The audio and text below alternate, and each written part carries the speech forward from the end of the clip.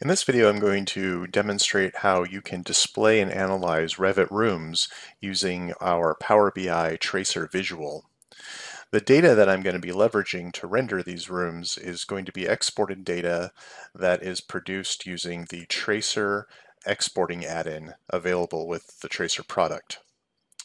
So if I go back into Power BI, we can see that I have a recent data source available that is hooking into an ODBC data source. This is representing the database that's been exported out of Revit. So I'm going to go ahead and click into that. And the first thing I want to do is pull in a table of information representing room objects. And so as I scroll through, you can see that we have a pretty wide-ranging list of element types. In this case, I'm going to be mostly concerned with the room elements. And this is going to provide me with an itemized list of room records along with their parameters, conveniently organized in a single view. So I'm going to go ahead and load that in. And what Power BI is going to do is it's going to connect into my SQLite database file, and it's going to pull in that particular view that then gives me access to all the fields. And if I want to go to my data view here and understand this, you can see that we have, again, itemized records. We have the name of the element along with the category. We have an element location, which is going to allow us to render the room boundaries.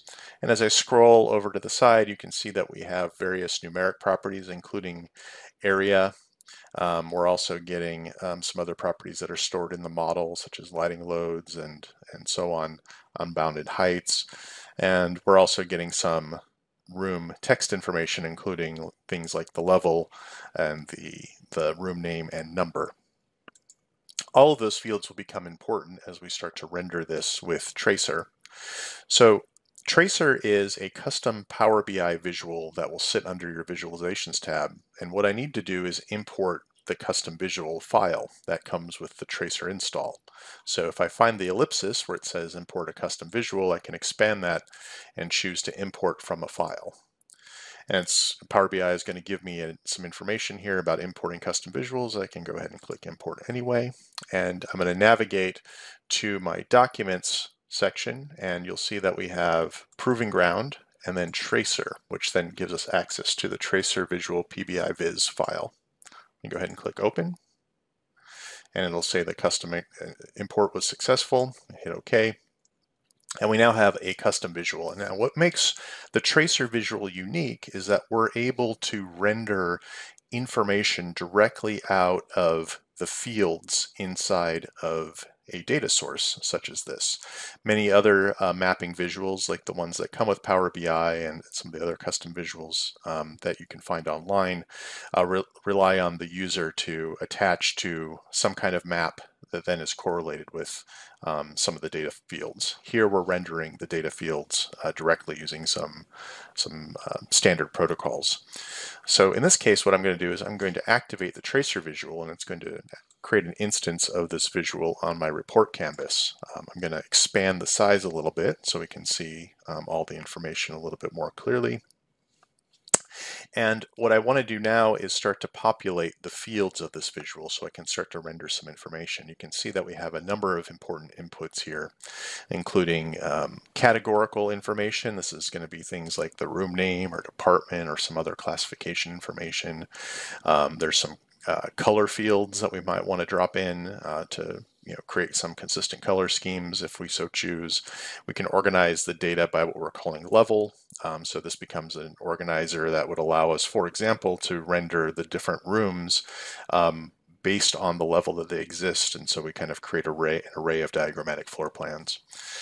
We have geometry, which is perhaps the most important field here. We need to populate it with some location information that will render polygons and points. Summarized geometry, which is also important if we want to create certain types of interactions between this visual and other visuals that rely on the same information. Then, of course, tooltips, which allows us to append certain data to the object as well and have it display in the tooltip. So the first thing I'm going to do is I want to render the polygons of the rooms right out of the gate. So when I look at my room elements table, I need to find what's called the element location. The element location will have stored within it a string of data that I can then render inside of this visual as a set of polygons. So I'm going to go ahead and drag element location into geometry. And what we're going to see right away is that all rooms are going to be displayed in this. It's basically taking the entirety of the list that we have as a data source.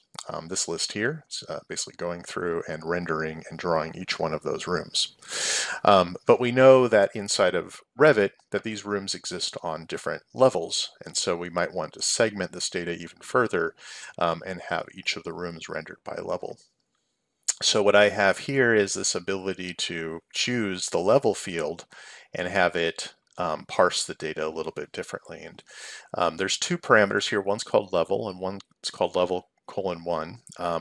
The one with the 1 extension is giving me access to the level name, whereas this is giving me access to the level ID, which is the Revit element ID. In this case, I'm going to just simply use the name. So I'm going to drag and drop level:1 into the level field, and that's going to parse the data and segment it out into the different levels that exist on. So now we have the entry level as the top, the middle level as the middle, and then the rooms on the top floor there at the bottom.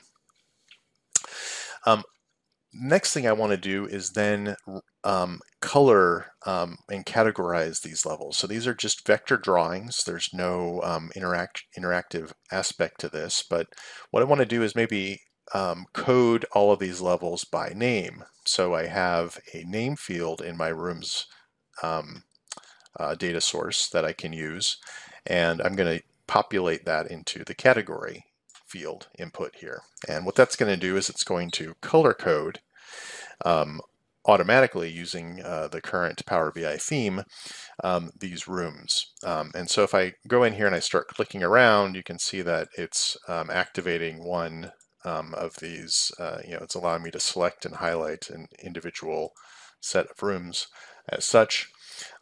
You'll also note that after all of these fields are satisfied that I have some ability to navigate this view. So these are kind of small, but if I wanted to say pan around, I can left click inside of these fields and pan them around. You'll notice that these are all in panning in tandem, right? Because it's kind of assuming that as I pan in one view, maybe I want to pan and the other views to the sort of associated areas, so they're kind of linked. If I use the scroll wheel, I can also zoom in to, say, this wing of the building, and I'm now able to see the rooms in a kind of more zoomed in mode. And of course, if I click this zoom extents, it's going to return us to a default state. So what I can do now is start to really, perhaps stylize this visual a little bit further and also adjust some of the controls. So what I'm going to do with my visual selected is go over to the Formatting tab under Visualization, and I can start to adjust some of the components here. If I start to scroll through, the first tab here that's unique to the visual is called Geometry Format.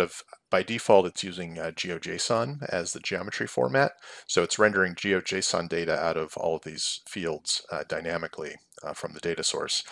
There are a number of other formats here that the visual does support if you have other data sources that would like to leverage this visual. The map UI is also important. So in this case, you can lock zooming. So if you want to create a dashboard where the users aren't able to zoom in on the visual, you can of course lock that. And there's also what we call link level zooming. That allows us to do this type of activity where we're zooming in on one level and it zooms in on the adjacent levels. But if I didn't want that, I wanted to turn that off, I could do so, and then I can just zoom in on one level or another, and those are now operating independently of each other. I tend to often like to leave this at the default as I zoom, especially initially before I have a completed visual, just to kind of keep everything in check. We also have a couple of things. So data colors, this is where you can override the color scheme and assign specific colors to the different objects if you so chose. Data labels are extremely useful, especially if you would like to display the information of the category. So when I activate those, you'll see that it's activated a label that is now displaying the categorical information for each of these room objects, and it's showing me a bit of text, and the text has some background. I can format this even further and say, well, maybe I want the background to be turned off, so it's simply just text inside of there, and then I can also override things like the font color. Um, uh, if I wanted to, continue styling this, of course. So we've now kind of started to set out this visual, and now the question becomes how does this visual interact with other aspects of the Power BI interface? So what I might do here is start to do some things such as creating a slicer, and I'm going to use the data about the room name as my filtering. So I'm going to take my name field and insert it into the slicer. And now as I click through on these objects, the slicer is now going to filter my information from these Power BI visuals, so I can start to see the different rooms that pertain to these objects, and it's going to automatically do that.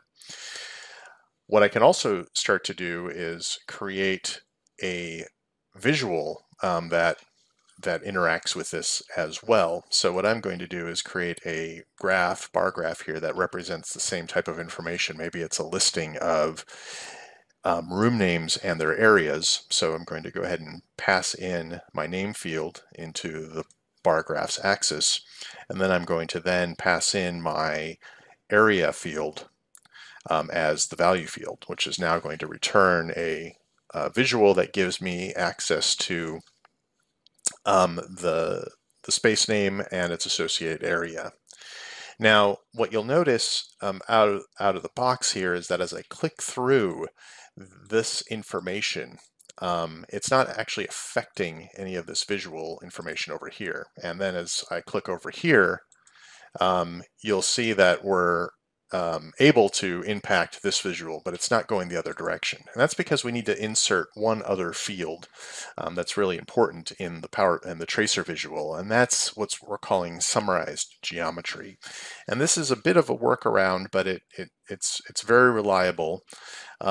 Essentially, what we need to do is summarize our geometry such that it can be linked to this information. So what I mean by that is we're going to basically take our element location and bring this down here. And then we're going to expand our summarized geometry. And we want to, by default, it's going to be don't summarize. We want to go to first. And what this is going to do is it's going to do some background sorting of our information here, which will then allow us to have kind of more of an interactive setup. So if I click now through electrical, stair, it's going to be, in my bar chart, it's going to highlight the related spaces in my visual. So we now have this nice feedback occurring to where if I hit electrical, it's now going to highlight all of the electrical components, electrical rooms in this building. Same with instruction and so on. So really powerful way to interact with this information. So as I work through this visual now, we have a dashboard that is giving us the display of the room information. It's giving us some diagrammatic information in terms of the bar chart visual about the room, and we're also getting to a filter. So we now have something that is approaching a dashboard report that is conveying this type of information, and would allow us to, in the context of, say, a meeting or other context, allow us to dynamically parse the information in a way that is probably much more straightforward than going through Revit. What I also might do here, just as a way to demonstrate, is bring in a slicer for level. Because we have these organized by level, it might be interesting to start to slice the data by level as well. So I have a slicer activated. I'm going to go ahead and pull in the level :1, which gives me the level names.